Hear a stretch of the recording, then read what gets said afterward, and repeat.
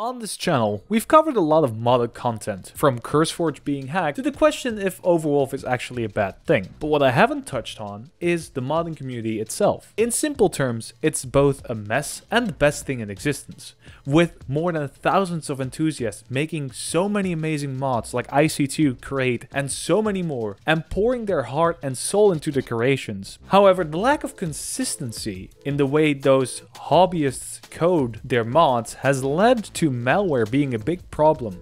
Twice. And with the ever-growing feud between Forge, Fabric, and now Quilt, more and more people are arguing about their preferred platform, with even the argument between Moderant versus CurseForge finding a new spark. The community itself seems more divided and united than ever before, but what if this could be prevented from the start? What if, let's say, Mojang releases an API or a mod loader of its own, with streamlined code, a robust feature set, and above all, a wider user base? Would it be better?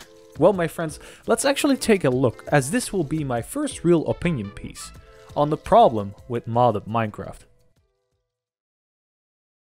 In order to fix a problem, we first have to diagnose what the issues are. And that's why I asked you in my YouTube community tab and my Patreons on patreon.com/CygnusMC for your input. And out of all those comments came three big things: no official real API or method of making mods, a divided community set on fighting amongst themselves about their preferred mod loader, and malware. Let's first tackle the last one by stating an important fact. Malware is always a risk when downloading something off the internet. We rely on CurseForge and Moderant to check it for us, but in order for them to actually find an issue, it needs to be actually a known issue. But would having a single API/mod loader with clear instructions fix this issue? Well, yes and no. In cases like Fracturizer, it was actually the distribution of mods that was hid, and it had nothing to do with the way it was coded. It was simply an attack on CurseForge systems via a malicious jar. Rather than finding an exploit, it modded jars. However, in the case of Bleeding Pipe, where mostly inexperienced developers used a class that was widely known in the Java world for being very exploitable, a centralized knowledge base with safeguards in place would likely have prevented this and saved a lot of people a lot of headaches. As for an official API, this would of course be amazing and has been proven possible with the use of databags. See, these little miracles can do some really cool stuff like adding custom blocks and entities. However, it's nowhere near as capable as a robust mod loader like NeoForge or Fabric, as these actually inject some code like schedulers, commands, and events that mod actually use to do their magic. So let's say Mojang released an integrated API. There could be three big scenarios. The first one is that it's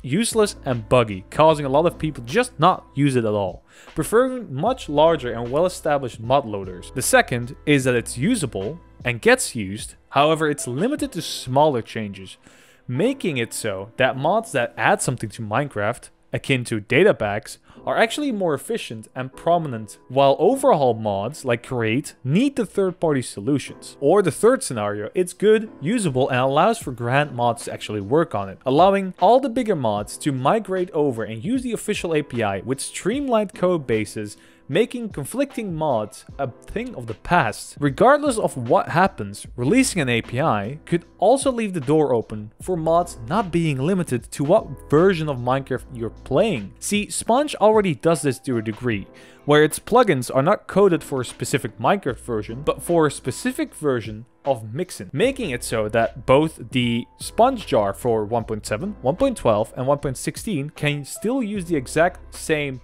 plugins as it's coded for API, in this case being API 8, which is included in all the versions, instead of the version of Minecraft itself. If Mojang can actually pull this off, it would not only save a lot of headaches for players juggling between versions, but also the developers not needing to support every imaginable version. Sadly, this is nothing more than a utopian pipe dream, as 1. I don't trust Mojang with something as complex as this, to be actually pulled off in a manner that wouldn't explode my computer. And 2, it's far too late. Mod loaders like Forge and Fabric have had years to develop and are just light years ahead of terms of sophistication. This is the same with the server side of things. The official Minecraft software is so bare bones, and it has been for years, so the community made it more advanced. And if Mojang wanted to catch up now, nothing short of just merging with one of the big players like Paper wouldn't save its own server from demise. But we already saw what happens when Mojang gets control of a server software, and let's not do that again, shall we? And the third most brought up issue is the infighting. Would a single API made by Mojang fix this? Honestly, no.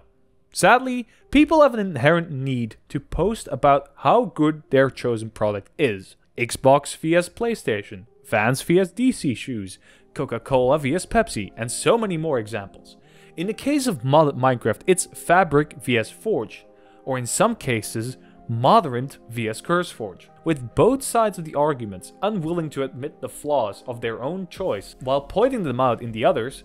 I doubt this would actually change anything. All it would do is add another spark to the internal debate. This is kind of what happened with Quilt. With its creation, a lot of people just descended on it, saying it's either the best thing ever happened or it's the worst mod loader out there. And personally, this is what I have an issue with. Luckily, my community is filled with awesome people willing to accept other viewpoints, but on the hellscape that is Twitter, it's just a race for whoever gets the most trending tweet of the day. And again, I don't think Mojang is capable of anything this complex without sacrificing a lot of resources that could have been used to add something to the game more casual players would enjoy. However, with that being said, there are games that already do this. A notable mention is Terraria, who has its own mod loader called T-Modloader, which is made and maintained by the developers themselves, with support for a lot of features and little impact into the game itself. It's a really awesome tool. Aside from that, you have Vintage Story. I promise that video is coming out very soon, I swear. With their own API, their own website to download mods from, and its ability to just download mods from the server itself, making it a seamless and just awesome experience. The issue isn't that it can't be done. The issue is that it has to be done correctly. Eco, Global Survival, is a great example of how to do mod loading bad. It has its own mod loader built into the server. Similarly to Vintage Story, you download your mods straight from the server itself. However, it absolutely tanks server performance as it sends the full file over the network. It also doesn't help that its API isn't as robust as some others, making the changes the mods can do kinda limited. And of course, there's an issue with not being open source, because if the EULA rewarding of 2023 and the cease and desist letters sent to the GTM team has taught us anything, it's that Mojang is getting more and more controlling about its IP. So if they brought out their own API, I could see them putting into their EULA that mods have to be EULA compliant. And honestly, I would rather eat dirt than not having Flans mod anymore. Of course, this is all just my opinion. If you disagree with it, awesome. I would love to hear yours in the comments below. But for now, I was Lunar. You were very awesome, and I'll see you in the next one. I would like to thank my fellow patrons on the Patreon for their monetary support, and of course, thank you to my lovely boulders Jens, Rebecca, Sneesonics, and Willocks for supporting me on the boulder tier. And who could forget the lovely giants that are my mountain Patreons. Comet Speed, Hans, Yakiso, Millhouse, and especially Farron for their support in these last few months.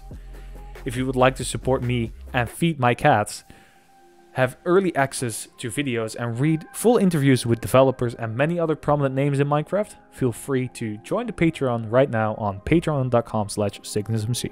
Thanks again, lads.